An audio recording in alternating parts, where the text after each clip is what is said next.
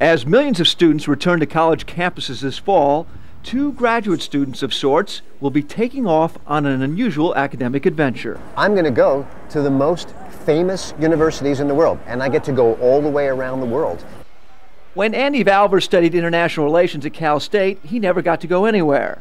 For 2 weeks this semester, he gets to go back to school as the ultimate exchange student and internet correspondent. I can't tell you exactly where I'm going because there's prizes involved, but I'm going around the world, and I'll be sending back clues and digital images and email, and using those clues, you can start looking for me. And I'll be out there, every day posting new clues all the time. It's all part of a series of live campus events and ultimate web surfing contest called EXCAPE Back to School. Hosted by Excite, one of the largest search engines and portal sites on the web, it's designed to help students and professionals refine their web researching skills while sharing some real-time adventures in academia. Some people might call these gut courses. I call them my dream curriculum.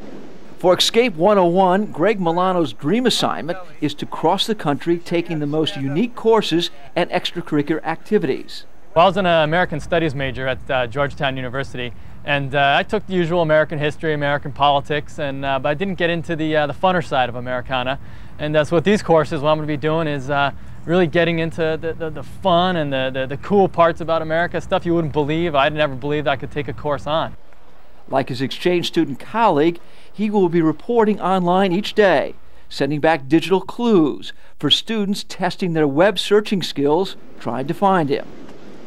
This ultimate web surfing test is pass-fail, but the sponsors of the event are putting up prizes like a free trip around the world, a new car, and a wired dormitory room to keep it competitive.